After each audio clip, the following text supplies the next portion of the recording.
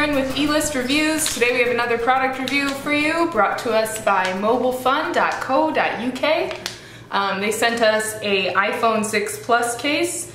This is called the Encase ArmourDillo Hybrid Apple iPhone 6 Plus case. And I can already tell I kind of like this. It's again from the brand Encase.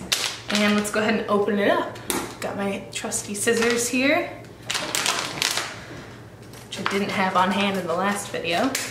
So again, the packaging is has a zipper top. I don't really understand why you would put that in your packaging, but you know, to each his own. All right, and we have a nice faux iPhone paper insert in there for you to show you the case. But here's the back of the case. Go ahead and give you a good view of it here. It's pretty sharp looking. I like the name ArmourDillo, especially because it looks like, you know, the scaly kind of texture of an armadillo. So you pop out the little faux iPhone right here. So cute. And then you can see that this case is two pieces. So we have the jelly flexible bumper case, and then the exterior shell, like the armadillo part, and they kind of snap together like this.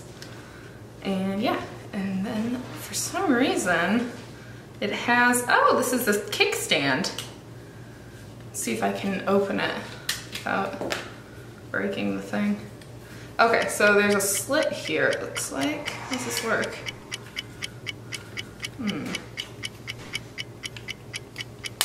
There we go. Oh, look at that. And it pops into place. Check that out. Okay, so let's put it all back together and see if I can do that from the get-go. Okay, case is together. We have all the pieces, and get right up close so you guys can see. This is where the kickstand is. And where did I do this before? You just put your finger underneath this part, pop it out, and then it slides into position. And then you have a nice little stand so you can watch your Netflix or your YouTube or whatever you watch on the internet, maybe some E-List Reviews, product reviews videos. Case, it's really sturdy. I like that they put the plastic piece with the rubber bumper. I think it's going to provide a lot of support. The edge appears like it would go over the lip of your iPhone, giving a little bit of protection to the screen.